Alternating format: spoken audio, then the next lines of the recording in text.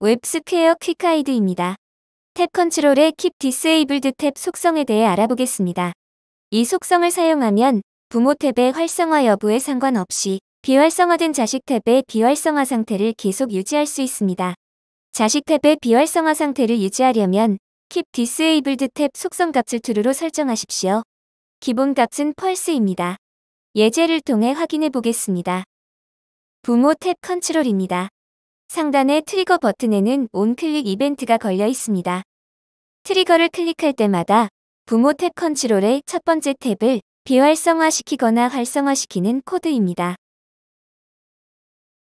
부모 탭 컨트롤의 첫 번째 탭 화면은 또 다른 탭 컨트롤 컴포넌트를 포함합니다. 첫 번째 탭 화면이 로딩될 때 이 자식 탭 컨트롤 컴포넌트에는 3개의 탭이 추가됩니다. 상단의 트리거 버튼에는 온 클릭 이벤트가 걸려 있습니다. 트리거 버튼을 클릭하면 자식 탭 컨트롤의 첫 번째 탭을 비활성화하거나 활성화합니다. 브라우저에서의 모습입니다.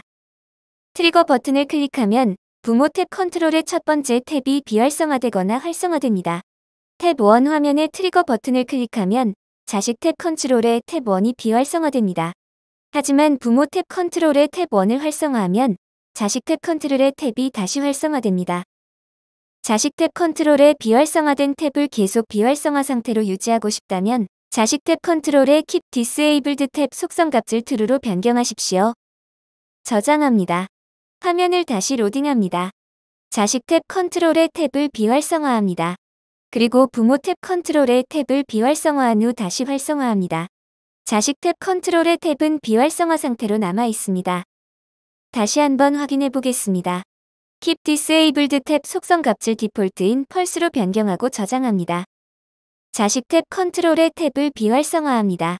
그리고 부모 탭 컨트롤의 탭을 비활성화한 후 다시 활성화합니다. 자식 탭 컨트롤의 탭이 활성화되었습니다. 웹스퀘어 퀵가이드를 시청해주셔서 감사합니다.